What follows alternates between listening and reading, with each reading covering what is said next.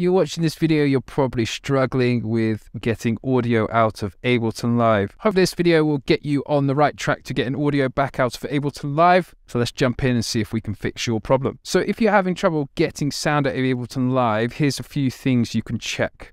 First, make sure your audio interface is connected properly and turned on. So usually it's connected via a USB lead. So check that it's connected on the back and it's connected to your computer. May seem like a really simple thing, but the amount of times I've gone, why haven't I got audio out of Ableton Live? I just haven't plugged in my audio interface. That said, make sure you've got your headphones plugged into your audio interface, or if you're just using your Mac or your Windows PC, don't forget to plug your headphones in as well. Now we need to check the audio settings in Ableton Live to ensure that the correct audio interface is selected as the input and output device. So how we get to the settings in Ableton Live on a Mac, the shortcut is Command, comma, and on Windows is Control, comma. You can also find it up if you go to Ableton Live on a Mac, go Settings, or on Windows, if you go to Options, your settings will be in there. Sometimes it's called Preferences as well. Most importantly for this video, you have the correct output device. So if you've plugged in your audio interface, and you have no device selected, you might not be able to hear it. If you want to hear it for your MacBook speakers, choose MacBook speakers. If you want to hear it for your audio interface, make sure you select your audio interface. Now, remember, when you plug in your audio interface, that takes over the audio coming in and out of your computer. So that's where you'll have to plug your headphones into.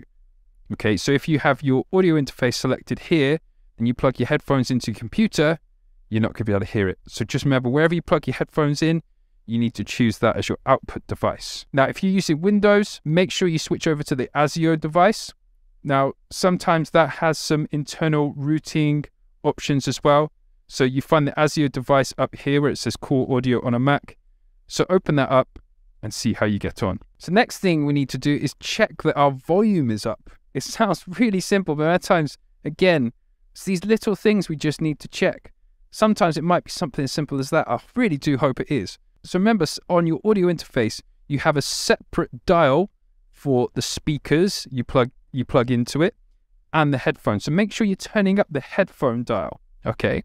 Also, if you're plugged into your laptop or your computer or Windows or PC, make sure you've turned the volume up on there. Last thing is just make sure that your audio track that you want to come out of Ableton Live is selected, nothing's muted. Also, check your master channel and make sure the volume is up and everything is heard. So test the audio in Ableton Live. So by pressing spacebar, you'll be able to hear if there's audio coming out of it. If there's still no audio coming out of Ableton Live, open up YouTube or Spotify and make sure that you can hear that. If you can't hear that as well, it's a problem with your computer sending audio out in general.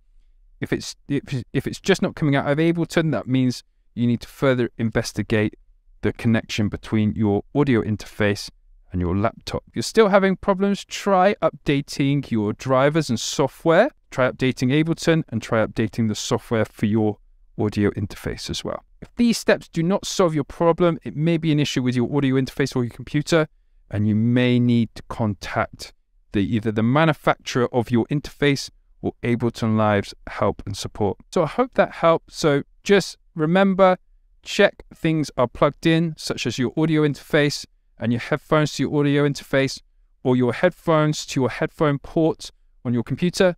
You have the correct I/O, which is the ins and outs set up in Ableton Live's preferences, and that all volumes are turned up and tracks are unmuted. Sometimes when we start out in new programs like this, we can get lost and confused quite quickly. So hopefully that solved it for you and you can get back on track with your music making. If you did find this helpful, don't forget to like and subscribe. It really helps me build this channel, and I'll hopefully see you again here soon.